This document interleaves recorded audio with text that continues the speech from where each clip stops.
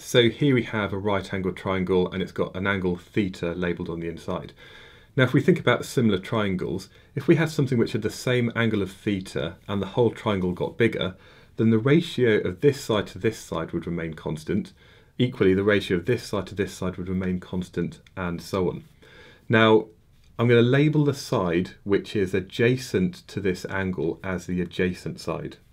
I'm just going to label that as well, capital A. This side over here, because it's opposite to the angle, is known as the opposite side. And finally, the longest side is what's known as the hypotenuse. And there's a relationship between the ratio of any two sides to this angle theta. And this is where we have things like sine, cos, and tan. What we find is that sine theta is equal to the opposite side divided by the hypotenuse.